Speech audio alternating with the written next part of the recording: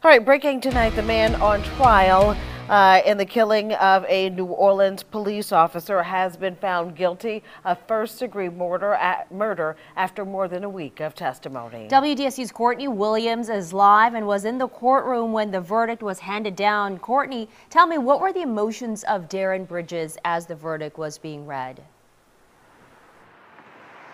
Well, I can tell you right before the verdict was read, you could hear a pin drop in the courtroom. That's just how quiet it was. And Darren Bridges showed absolutely no emotions as the unanimous guilty verdict for first-degree murder was handed down. Now, Bridges faces a mandatory life sentence. He was also convicted of intent to distribute cocaine, possession charges, obstruction of justice, and an attempt of aggravated assault.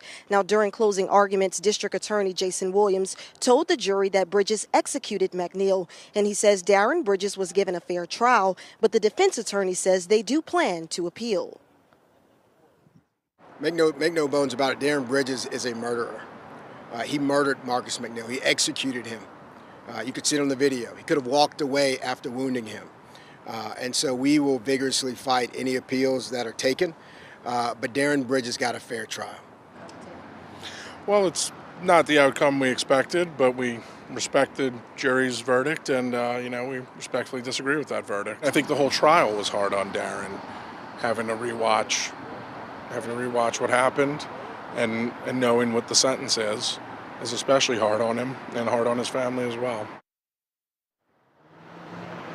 Now, Bridges' sentencing date is set for November 2nd, but under Louisiana law, the only sentencing options for a conviction of first-degree murder are death by lethal injection or life in prison at Angola without the possibility of probation or parole. Death was an option, but former District Attorney Leon Canizaro took that off the table to speed up the trial. Now, as Darren Bridges' family exited the courtroom, I asked them how they felt about the guilty verdict. However, they declined to comment, but you could see heavy emotions on their faces. Reporting in New Orleans, Courtney Williams, WDSU News.